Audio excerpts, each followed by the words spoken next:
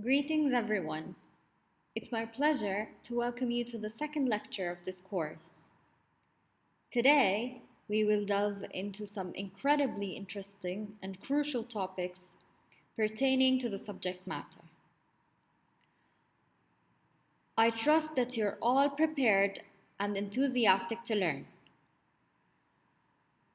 We shall explore numerous concepts and ideas that will enhance your comprehension of the subject matter. Therefore, let us commence this lecture with zeal and make the utmost of this opportunity. Regarding this lecture cast, we will be going over the ACT Chemistry Week 2 outline.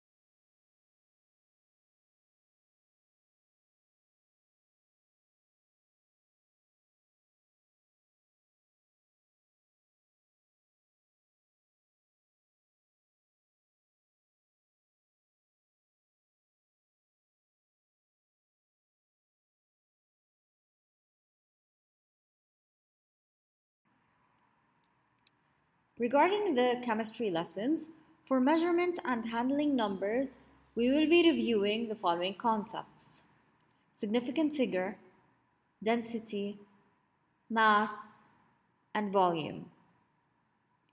For particle nature of matter, we will be reviewing the intermolecular forces, the intramolecular forces, melting, boiling, evaporation, condensation, deposition, and sublimation.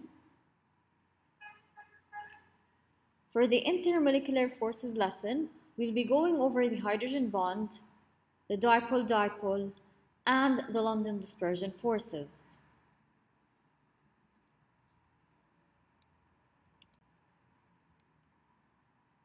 In the attractive forces lesson, we will be going over the ionic solids, molecular solids, the atomic solids.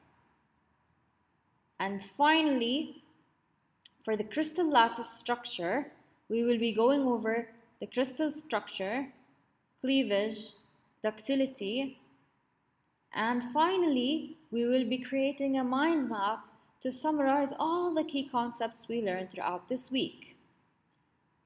You will also be expected to know the trends and change in boiling point whenever the intermolecular forces change between molecules.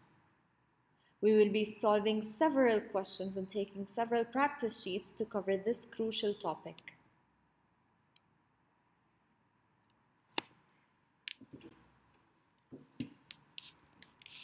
Finally, for this week's expectations, first, I expect you to always review the material. Please always study the covered content in a timely manner. Make sure you review whatever we took in week 1 and you review what we took in week 2 and read ahead for whatever we will be taking in week 3. Make sure to solve the self-assessment and further practice from the learning management system. This will help you harness the skills that you need to excel in your examination. Always ask and reach out whenever you need further guidance. You can contact me either via email, as shown in the PowerPoint slide, or through the learning management system message. That was all for today. Thank you everyone and have a lovely day.